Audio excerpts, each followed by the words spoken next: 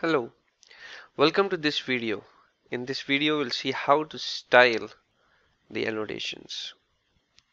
We'll be using the font argument within the add underscore annotations function. This piece of code is nothing but whatever we used in one of the earlier videos. We are showing the good mileage as the annotation, and to style it, I've used the font argument. As a list, we are defining the color, the font family, and the size of the annotation. Let's run this piece of code, and you can see that annotation is green in color with the size which we defined.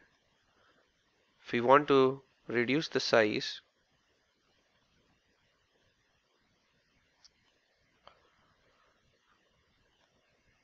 we can say for example size equals 10,